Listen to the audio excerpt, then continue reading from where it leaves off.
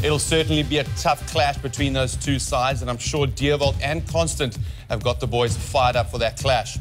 And our second live game of the weekend is Garsfontein, who play host to Menlopark. Is this usually, Jan, one of the biggest matches on the calendar for you boys? Yes, Menlo's always a derby game because they are one of our neighbouring schools, just like Waterkloof. So it is going to be a big match, and I think if you look at the statistics, we're actually even with the wins and the losses against each other through the years.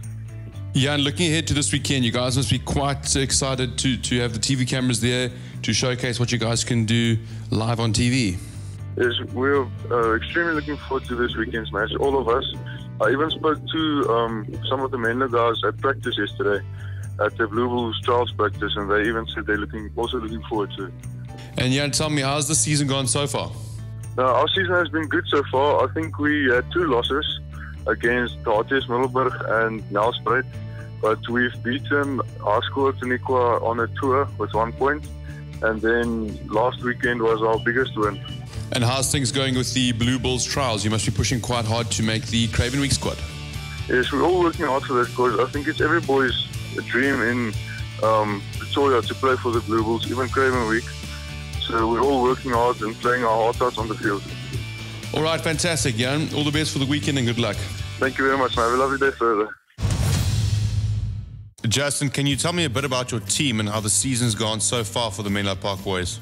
Ek dink op die stadium het ons span nog ons baie struikelblokke gehad die afgelope tyd. Ek meen ons het swaar gekry toe die games al verloor. Maar ons werk hard, ons kyk vorentoe, ons lig ons kop op. Hulle sê ons maak nie so op die keer van, ons hoef 'n keer opkyk.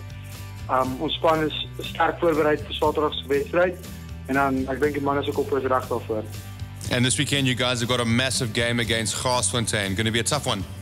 Ja, dit is die afgelope paar jaar was nog elke keer die eerste wedstryd 'n groot wedstryd geweest.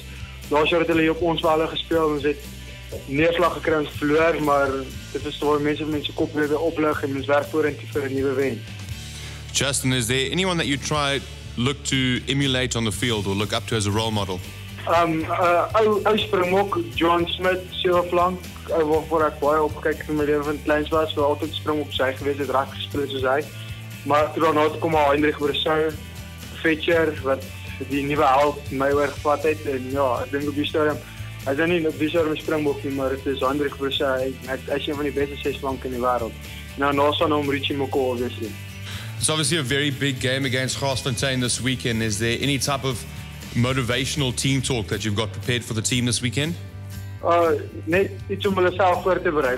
Ek sê altyd vir ouens, jy moet glo in wat jy wil hê, jy moet glo dat jy die beste is.